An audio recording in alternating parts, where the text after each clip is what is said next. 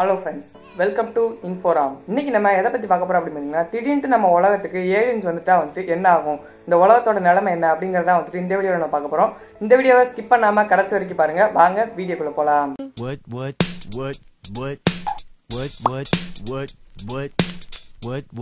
கடந்த ஒரு 2 வருஷமா பாத்தீங்கன்னா இந்த உலகத்துல கொரோனா, சுனாமி, வெள்ளம் அப்படின்னு சொல்லிட்டு எல்லா பிரச்சனையுமே இந்த உலகம் பார்த்துருச்சு. இன்னும் மிச்சம் இருக்கிறது இந்த ஏலியன் மட்டும்தான். இது வந்தாலும் என்னென்ன ஆகும் அப்படிங்கறத நம்ம பாத்துடலாம். உலகத்து வெளியில இருந்து ஏதாவது உலகத்துக்குள்ள வருதா அப்படின்னு பாக்குறக்காண்டி ஒரு ரேடார் எல்லாமே வச்சிருப்பாங்க. அந்த ரேடார்ல வித்தியாசமான சில சிக்னல்ஸ் எல்லாமே கிடைச்ச உடனே அவங்க கன்ஃபார்ம் பண்ணுவாங்க. இந்த மாதிரி ரிசர்ச்லயே இருப்பாங்களே, அவங்க எல்லாருமே கன்ஃபார்ம் பண்ணி அதை முதல்ல பார்ப்பாங்க என்ன ஏதுன்ட்டு. அதுக்கப்புறம் அது யூஎஃப்ஓ தான் அப்படின்னு தெரிஞ்சக்கப்புறம் கவர்மெண்ட் கிட்ட அலர்ட் கொடுப்பாங்க. இந்த மாதிரி ஒரு ஸ்பேஸ் ஷிப் நம்ம உலகத்துக்குள்ள வருது, நீங்க அலர்ட்டா இருங்க அப்படின்னு சொல்லிட்டு ஒரு அலர்ட் கவர்மெண்ட் கொடுப்பாங்க. அதுக்கப்புறம் என்ன பண்ணுவாங்க அப்படின்னா, முதல்ல அவங்க எவ்வளவு பவரா இருக்காங்க, நம்மளோட அறிவாளிகளா இருக்காங்களா இல்ல நம்மளோட முட்டாளுங்களா இருக்காங்களா, எதுவுமே தெரியாத ஒரு காரணத்தினால அவங்க கூட ஃபர்ஸ்ட் ஃப்ரெண்ட்லியா தான் கம்யூனிகேட் பண்ண ட்ரை பண்ணுவாங்க. அப்படியே ட்ரை பண்ணிக்கிட்டு இருக்கும்போது பாத்தீங்கன்னா எப்படி அது உலகத்து பக்கத்துல, அதாவது நார்மலா எல்லா மனுஷங்களாலையுமே உலகத்துல இருந்தே பார்க்கக்கூடிய அளவுக்கு அந்த யூஎஃப்ஓ பக்கத்துல வந்துடும். இதை பத்தி நிறைய நியூஸ் சேனல்ஸ்லயுமே உடனே வீடியோஸ் எல்லாமே ஸ்ப்ரெட் ஆக ஆரம்பிக்கும். ஏலியன்ஸ் பாத்தீங்கன்னா ஒரு பெரிய மதர்ஷிப்பா வந்தாலும் வரும். அந்த மதர்ஷிப்ல இருந்து ஒரு சின்ன பார்ட் தான் பாத்தீங்கன்னா பூமிக்கு கீழே வரும். அந்த பூமி கீழே வந்த ஒரு சின்ன ஸ்பேஸ் ஷிப்ல இருந்து தான் ஏலியன்ஸ் முதல்ல வெளியில வரும். அப்படி வெளியில வந்தோடனே பாத்தீங்கன்னா எல்லாமே சுத்தி அதை சுத்தி மிலிட்டரி எல்லாமே ஃபார்ம் பண்ணிடுவாங்க. ஏன்னா அவங்க தாக்க வர்றாங்களா எதுக்கு வர்றாங்களான்னு தெரியாது. ஸோ அதனால ஒரு பாதுகாப்புக்காண்டி பாத்தீங்கன்னா மிலிட்டரி எல்லாமே அதை சுத்தி வளைச்சிருவாங்க. அதுக்கப்புறம் இந்த ஏலியன்ஸை தேடுறதுலேயே சில பேர் ரிசர்ச் பண்ணிட்டு இருப்பாங்களே, அவங்க எல்லாத்தையுமே ஏலியன்ஸ் கிட்ட பேசுறதுக்கு ட்ரை பண்ணுவாங்க. அப்படி பேசுற எல்லாத்தையுமே கண்டிப்பா எல்லாமே ரெக்கார்ட் பண்ணி வச்சிருவாங்க. ஏன்னா இப்போ தேவையில்லைனாலும் அது பிற்காலத்துல எதுக்கு வந்தாங்க ஏது வந்தாங்கன்ட்டு யூஸ் பண்ணலாம் அப்படிங்கறதுக்காண்டி அதை கண்டிப்பா ரெக்கார்டிங்ல தான் இருக்கும். சப்போஸ் ஏலியன்ஸ் நம்ம கூட ஃப்ரெண்ட்ஷிப்பா இருக்க விரும்பாம அவங்க அட்டாக் பண்றதுக்கு ஸ்டார்ட் பண்ணாங்க அப்படின்னா என்னென்ன ஆகும் அப்படிங்கறத இதுக்கப்புறம் நம்ம ஃபுல்லா பார்க்கலாம். முதல்ல ஒரு ஏலியன் ஷிப் சின்னதா தரையில இறங்கும். அது இறங்கின உடனே அதுல இருந்து நம்மளை ஷூட் பண்ண ஸ்டார்ட் பண்ணுவாங்க. அப்படி அவங்க நம்மளோட அதிகமான டெக்னாலஜில வெப்பன் வச்சிருந்தாங்க அப்படின்னா நம்மளும் திருப்பி ஷூட் பண்ணாலும் அவங்களுக்கு ஒன்றும் பெரிய சேதாரம் ஆக போறது கிடையாது. இதை பார்த்துட்டு அந்த மதர் ஷிப்ல இருந்து நிறைய ஷிப்ஸ் பாத்தீங்கன்னா கீழே இறங்கும். ஸோ நிறைய இது இறங்குறதுனால பாத்தீங்கன்னா அந்தந்த நாட்டில் இருக்க மிசைல்ஸ் எல்லாமே ஆக்டிவேட் பண்ணி அந்த மதர்ஷிப்பை அட்டாக் பண்ண ஸ்டார்ட் பண்ணுவாங்க. ஏன்னா மதர்ஷிப்ல இருந்து தான் மோஸ்ட்லி எல்லாமே வரும் அப்படிங்கறதுனால அந்த மதர்ஷிப்பை தான் டார்கெட் பண்ணி அட்டாக் பண்ணுவாங்க. இந்த நேரத்துக்கு பாத்தீங்கன்னா பூமி மொத்தமே ஒரு போர்க்காலமா மாறிடும். எல்லா நாட்டுக்குமே பாத்தீங்கன்னா இந்த நியூக்ளியர் எனர்ஜின்னு ஒரு இது வச்சிருப்பாங்க இல்லையா, அந்த எல்லாத்தையுமே யூஸ் பண்றதுக்கு பெர்மிஷன் கொடுப்பாங்க. ஏன்னா நியூக்ளியர் பாம், நியூக்ளியர் எக்ஸ்ப்ளோஷன் எல்லாத்தையுமே எதுக்காக ஸ்டாப் பண்ணாங்கன்னா உலகத்தை மொத்தமா அழிக்க முடியும் அப்படிங்கிற ஒரு காரணத்தினால தான் அதை ஸ்டாப் பண்ணாங்க. இது ஏலியன்ஸாலேயே உலகம் அழிய போகுது அப்படிங்கறதுனால அதை வச்சிருந்து என்ன பொறுத்துன்னு சொல்லிட்டு அதை அட்டாக் பண்றதுக்காண்டி யூஸ் பண்ணுவாங்க.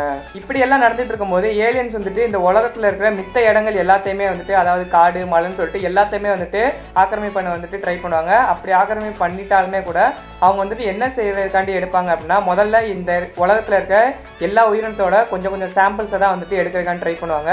ஏன்னா நம்மளோட வீக்னஸ் அதில் தான் தெரியும் அப்படிங்கறதுனால அதையும் நம்ம எடுக்கிறதுக்கு விடக்கூடாது. நம்மளுமே ஏதோ ஒரு ஏலியன் பிடிச்சி அதோட சாம்பிள்ஸ் எடுத்து அதுக்கு என்ன வீக்னஸ் அப்படின்னு தெரிஞ்சாதான் அதை அட்டாக் பண்ண முடியுங்கிறதுனால நம்மளும் ஏதோ ஒரு ஏலியனை பிடிக்கிறதுக்கு தான் ட்ரை பண்ணுவோம். பெரிய பெரிய ஆளுங்கள்லாம் இருப்பாங்களே, அதாவது ஒரு நாட்டோட பிரசிடென்ட், பிரைம் மினிஸ்டர், அந்த நாட்டோட கவர்னர் அப்படின்னு சொல்லிட்டு நிறைய பேர் என்ன பண்ணுவாங்க அப்படின்னா, சில சீக்ரெட்டான பங்கர்ஸ் எல்லாமே இருக்கும். போர்க்காலத்துல அண்டர் கிரவுண்ட்ல இருக்கிற மாதிரி இருக்கும். அந்த மாதிரி பங்கர்ஸ்ல ஒளிஞ்சுக்கிடுவாங்க. அதுக்கப்புறம் மித்த சயின்டிஸ்ட் எல்லாருமே பாதுகாப்பான இடத்துல இருந்துகிட்டே அதோட டெக்னாலஜி ஸ்டடி பண்றதுக்கு ஸ்டார்ட் பண்ணுவாங்க. ஏன்னா அதை எப்படி நம்ம திருப்பி அதுக்கு அட்டாக் பண்ணலாம் அப்படிங்கிற ஒரு ஐடியா கிடைக்கணும் அப்படிங்கிறதுக்காக. சின்ன சின்ன நாடுகள், அதாவது இப்ப அமெரிக்கா, சைனா மாதிரியான நாடுகள்லாம் அவங்க எப்பயுமே மிசைல்ஸ், ஆர்மி எல்லாமே ரெடியா வச்சிருப்பாங்க. சின்ன சின்ன நாடுகள் எல்லாமே பக்கத்துல இருக்கிற பெரிய நாடு தான் சார்ந்துட்டு இருக்கும். அப்படிங்கறதுனால அந்த சின்ன சின்ன நாடுகள் எல்லாமே முதல்ல ஈஸியா அழிஞ்சு போயிடும். சயின்டிஸ்ட் எல்லாருமே அவங்களோட லாங்குவேஜ் டீகோட் பண்ண ட்ரை பண்ணி அது முடியாம போறதுனால பாத்தீங்கன்னா வார் மொத்தமாவே ஃபுல்லா ஸ்டார்ட் ஆக ஆரம்பிச்சிடும். இந்த உலகத்துல இருக்க எல்லா மூலையிலுமே வார் ஸ்டார்ட் ஆகும். இந்த உலகத்துல இருக்கிற 80% ஆஃப் த மக்கள் பாத்தீங்கன்னா மொத்தமாவே அழிஞ்சு போயிருவாங்க.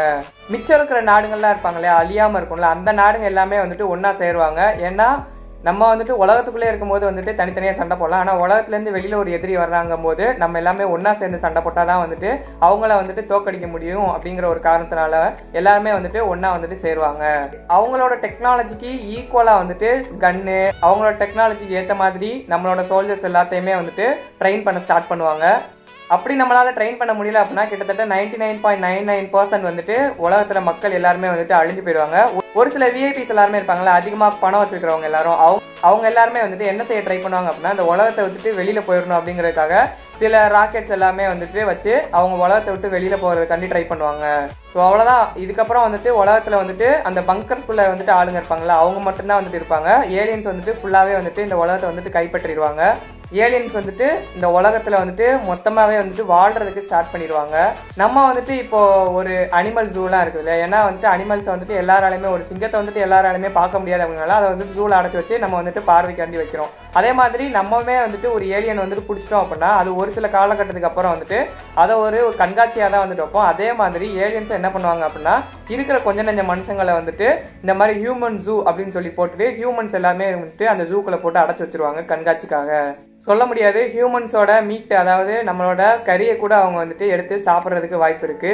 மனுஷர்களை வந்துட்டு பார்த்தீங்கன்னா வீட்டு பெட்ஸாகவும் வந்துட்டு வளர்க்குறதுக்கு வாய்ப்பு இருக்கு. இல்லாட்டி அடிமைகளாக கூட வந்துட்டு அவங்கள வச்சுக்கிடலாம். கொஞ்சம் வருஷம் கழிச்சு என்ன பண்ணுவாங்க அப்படின்னா ஏலியன்ஸும் மனுஷங்களும் வந்துட்டு ஒன்னா வாழ்றதுக்கும் வந்துட்டு வாய்ப்பு இருக்குது. ஓகே ஃப்ரெண்ட்ஸ், இந்த வீடியோ முடிஞ்சு. இந்த வீடியோ உங்களுக்கு பிடிச்சிருந்தா லைக் பண்ணுங்க, கமெண்ட் பண்ணுங்க, ஷேர் பண்ணுங்க. மறக்காம இன்ஃபோராம் சேனலுக்கு சப்ஸ்கிரைப் பண்ணிட்டு பக்கத்தில் இருக்க பெல் பட்டனை கிளிக் பண்ணி வச்சுக்கோங்க. ஓகே பாய், நெக்ஸ்ட் வீடியோவில் பார்க்கலாம்.